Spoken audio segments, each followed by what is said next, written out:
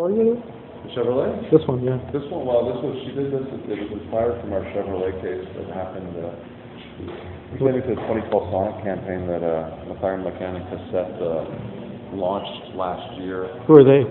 There are two agencies, one out of Toronto, they manage the portfolio for Chevrolet Canada, all advertising, Okay. all branding, all aspects, Yeah, yeah. TV commercials, etc., and then they subcontracted Cassette, and both agencies together, decided to scout out a location to use graffiti to brand this car because of the demographic that they're trying to reach with it. And they decided to shoot all the commercials and all the catalogs and all the branding after images, visuals against the walls of the 2010 Under Pressure site without contacting the artists, the festival organizers, the building owners, anybody. And basically it was an appropriation of IP and copyright infringement in Canada federal law. Okay. So they're being pursued by us outside of court. We created a whole campaign where instead of bringing them to court, we decided that we would just keep bastardizing them and take power. This is, I came up with this slogan when the ape was there behind the fence. I figured it was like an ape in a zoo, and we decided to put a stripping on the wall. Please don't feed the artists. Okay. Please don't feed the animals. And it turned into this whole thing, and then it was incorporation, and I changed it to incorporation.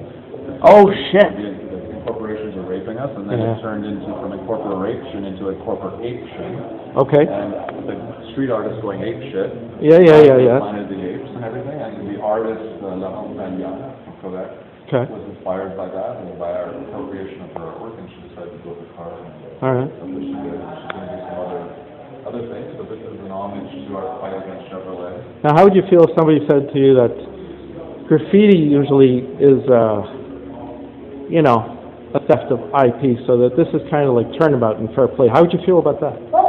That's exactly what it is. But the beautiful thing about the law is, and the whole point of law is creating precedents, and until somebody challenges something, it is what it is. So you can appropriate something, anyone can do it, you can do whatever you want. Like sampling music? But then it's up to people to challenge those things, those notions and all that, to see how far they can go with it. It's like graffiti in its first form was about pushing public space legality, ownership, all these notions of all these different theories, and then responding to it. So I mean, you get caught doing that, you can get arrested, and there's consequences to your actions. And you can put out your work publicly, somebody can appropriate it, there's legal repercussions for that, and you can challenge them, there's legal repercussions for that, and they can countersue you. It's like, it goes around, it's like a good tennis match where it goes back and forth. Do you enjoy the challenge of that? Yeah, well, I have a background in marketing and brand management for about 17 years, so I know, and I work with a lot of these agencies, and I feel that they should, considering they hire artists to do their campaigns, in which when they pay somebody to do it, they own all ownership of, like, all rights to the work that they purchased. Okay. So they didn't have to go about doing it the way that they did. Okay. It was human error and a mistake. Yeah. But it was sloppy, and it was the agencies not paying attention to the agencies that were subcontracted. So Were there any retractions or apologies? Yeah, well, no, what they did, they retracted all the words completely. They're all gone. Yeah. They destroyed everything without notifying the lawyers, which they weren't legally allowed to do. It represents millions of dollars of printing across the country and just assets being rebuilt, redesigned, websites, all Chevrolet Canada's website had to be redone, all their catalogs for the dealerships across the country had to be redone. Yeah. Everything you possibly think of for car shows, all assets had to be redone. And they decided that they wanted to divide this case. They thought that they were going to stump us by doing it. So it was represented 26 artists whose works were used. They decided to break it up. The first artist was a fellow with Kilo, because I know him. Actually, his work was there. They had actually modified his artwork as Lady Gaga's operating plastic surgery. They removed the Lady Gaga from it in Photoshop, knowing that they could be pursued by the record label because she's a brand, and they can't force an association between her brand and theirs. Okay. So they proved that they knew the law. Okay. So they did that, it resulted in a agreement, and they settled with him for $100,000 in damages for one. Oh, good for him. Yep, but that's because we pushed for it. Yeah. Now we're pushing for the other 25 artists, where there are Mass is involved in it too, La Maria is involved in it, a couple of other artists, and then there's a whole series of graffiti writers. And what's interesting is Chevrolet and McLaren McCann, who are fighting with, the ones who are responsible for it, still to this day don't know who the artists are. So they don't know if they're minors or adults. Yeah. Oh, so you guys are keeping their identities undercover? We're going through it one by one. Oh, fuck, So that's they- awesome, man. Until we get to that one, or those ones, it's not relevant, right? Yeah. Issue yet. So they may find out the hard way that they stole from minors. Yep. Which is the appropriation of our work with minors. Which Yeah. is good. So it's like having Nike manufacturing shoes in China. Yeah. With, 10-year-old kids. Sweatshops. It's an issue. So what's that say about a corporation? Oh, I love it. Company? So I love it. There's a lot of political. Yeah. But it's not a fight out of ignorance or anything. It's No. a fight about ethics Yeah. and values. Yeah. And this is a big thing from the ethics and values point where we've lost a lot of those. A lot of us were brought up with them. I know. From older My family got a lot of them. That's it. And The people I put them forward. bring into my inner circle are of the same ilk. But I find it funny that these companies aren't practicing things ethically or with certain values. But yet, another thing that's funny about this whole Chevrolet graffiti issue is all the people, the CEOs, the shareholders that have shares in Chevrolet and all these things would be the first people that if somebody was to get a tag or put graffiti on their building would be the first to press charges. Yeah. Yet they think it's okay to appropriate it Yeah. and to steal it for Yeah. themselves. Yet, They're not noticing the double standard? well, I don't think so. I don't think anyone is. And I am kind of blending these apples and oranges together because it is kind of a gray area, and I'm using certain things to defend certain arguments. Yep. But the reality is, in a large perspective, all these things are relevant. Yeah. I'm Of course. nitpicking, but it's Right. unless you truly accept graffiti, then how can you go spend $1 million promoting it or $10 million promoting it when cities are turning around arguing that it costs them $600,000 to clean it? Yep. So you're spending 4 times the amount to promote it. Kids have been in accidents, whether they've been killed by trains and things recently.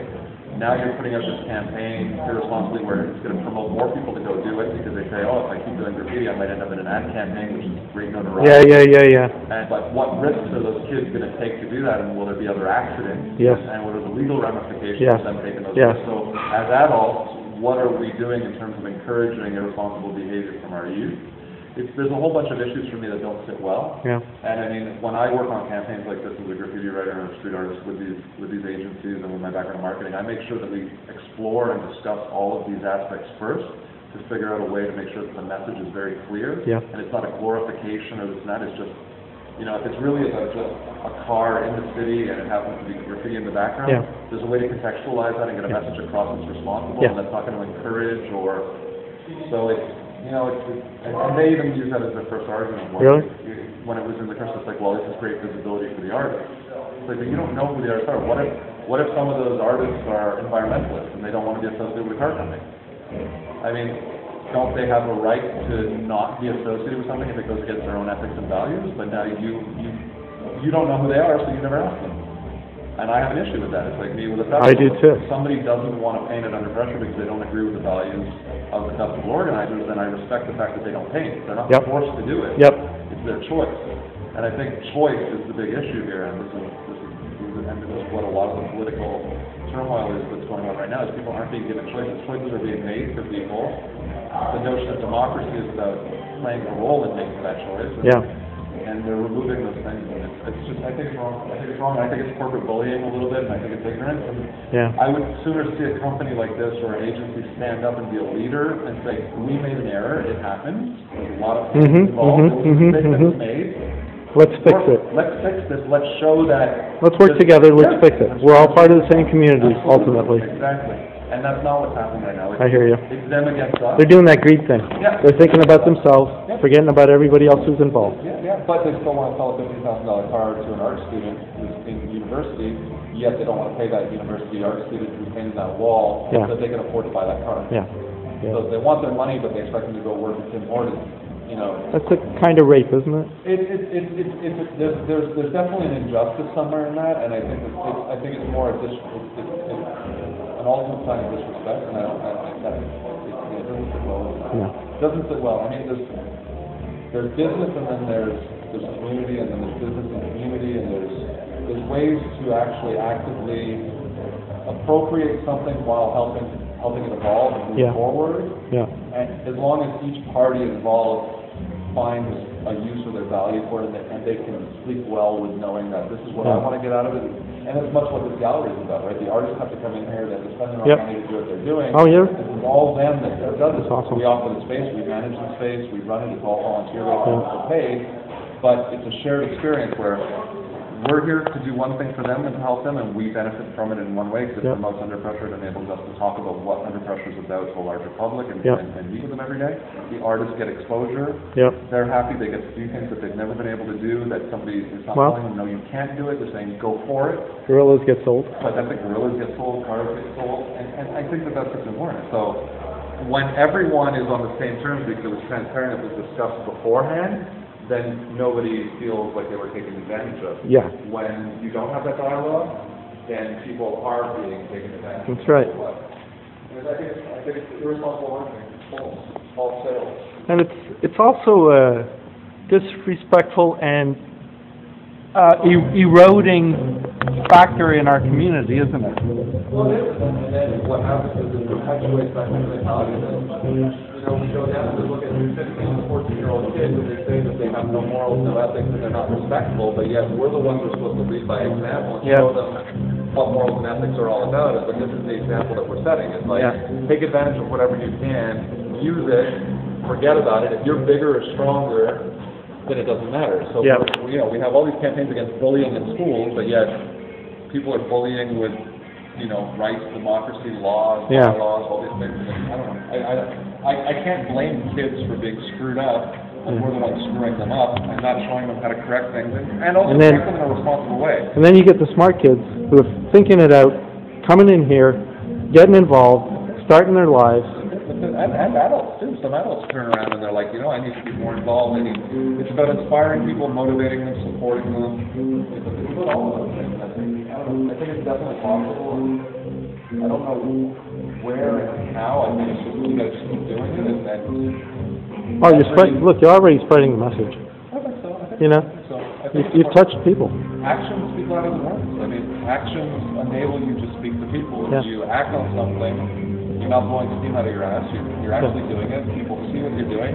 People want to engage and talk about what it is that was done, and then you can talk about it. But get people in, get them truly interested. Make sure instead of being preachy Yeah. or talking down to, talk with, Yeah. engage in Of course. a conversation. That's how you connect people. Engage in a conversation. We're all part of the same organism. Well, we're not dictators. We learn from each other, and Yeah. we listen to other people's questions and their perceptions sometimes of what we're doing. It makes us realize that we see it completely differently, and maybe Yeah. we need to modify Yeah. it because We it's adjust. misperceived. We adjust, we grow, things move forward, things move, things evolve. You have to be pliant. It's like the art of war. Sun Tzu. Sterling Downey, you're the curator at Fresh Paint? I'm not really the curator. I'm just more the catalyst behind it. There's a whole staff that curates. Okay. And the artists curate themselves. They walk in and they decide if they're going to be a part of it or not. That's awesome. Just encourage it. Tell me about Under Pressure. Under Pressure, great festival. Yeah. Great festival this year, 17th edition, just had it. Lots of people came out. We're Yeah. pushing forward to our 20 years. A lot of the money that we raised here is going to ensure our independence for the next Is 2013 going to be 2013 the 20th year? No, 2015 is 2015? 2015 Oh, yeah. is the 20th year. So we got a couple more years to build up momentum. Yeah, 2 decades, and then after that, then we'll see where, again, the community wants us to take it, because we'll have passed through 3 generations in 20 years of Yeah, that's people, and we have to listen. We have to listen to them. We have to be there, and this space was great for that, because we get to hear what people want and how they perceive Under Pressure. So if it's different than the message that we're trying to promote, then it's up to us to rebuild it in a way that they get the message that we want. Language changes. Communication is key in the world. That's right. You don't understand something, you have to do it. Remember, how do you spell That's true. How do we spell it? We're going to figure that out, though. We'll figure out how to spell it. Thank you, Sterling. Thank you. Thank you very much.